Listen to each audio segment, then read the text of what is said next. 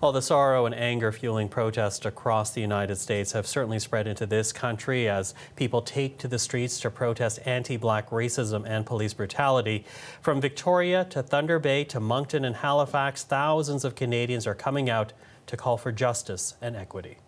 To fight white supremacy and to end its racism and internalized racism and systematic racism. No justice, no peace. No justice, no peace.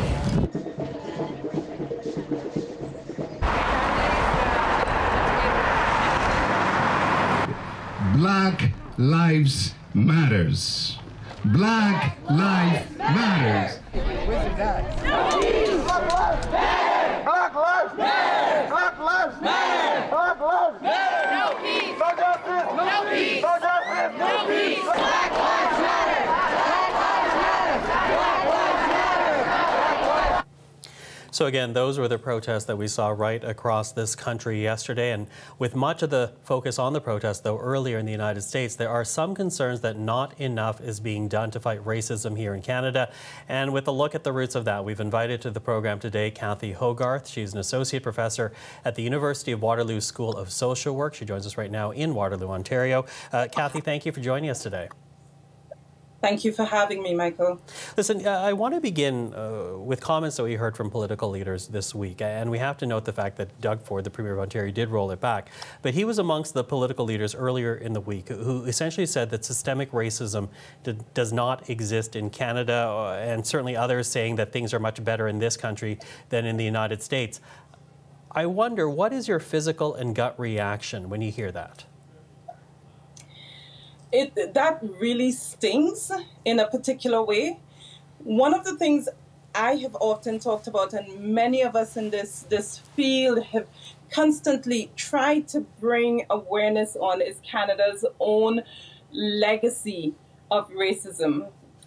And so when our leaders speak to this fact that we don't have the level of racism or systemic racism in Canada, what it really uncovers for us is the absolute failure of our education system that would allow such a false narrative to continue to be perpetuated from the highest levels of leadership in our country.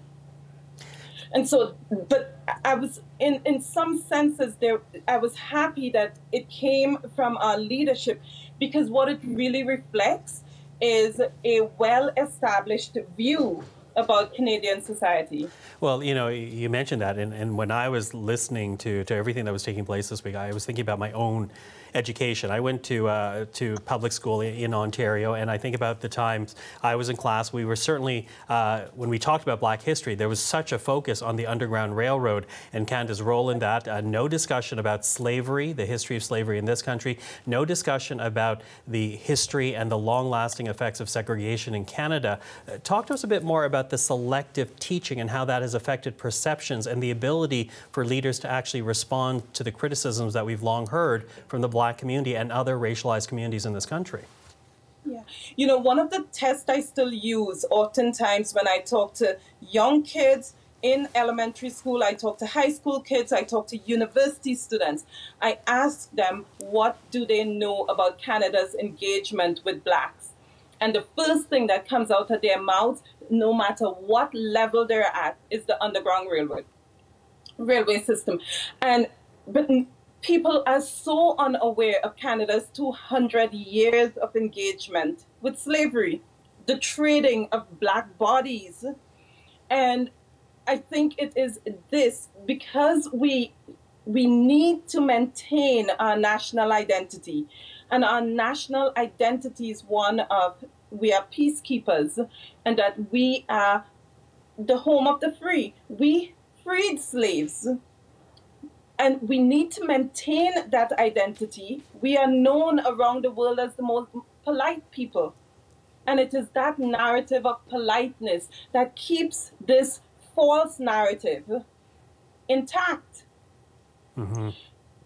So we need to continue to challenge ourselves. And I think fundamentally, we must continue to challenge our education systems. When we call for justice, part of what we do in achieving justice is looking at the systems that continue to uphold injustice.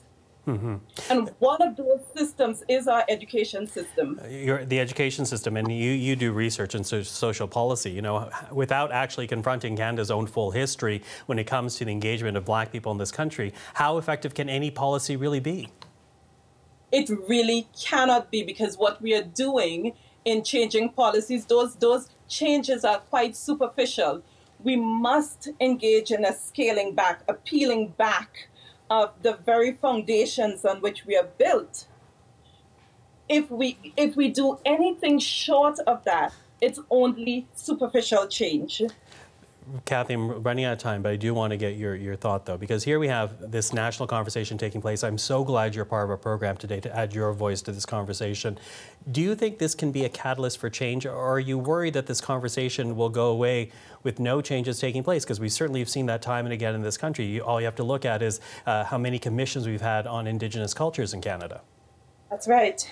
And my fear and my encouragement, my challenge to us is when the cameras have stopped rolling and the protests are over, when we are no longer in the spotlight, will we still commit individually and as a nation? Will we still commit to change? We cannot hope for change in one day. This injustice has been centuries in the making. Change will not happen in a day, and therefore we must continue to commit daily to changing at all levels, individually and collectively. And if anyone's interested, the Canadian Human Rights Museum, for example, a great place to start when it talks about history of slavery in this country. Kathy, I wish we had more time, but thank you for the time. I appreciate it. Thank you. And Kathy Hogarth is with the University of Waterloo School of Social Work.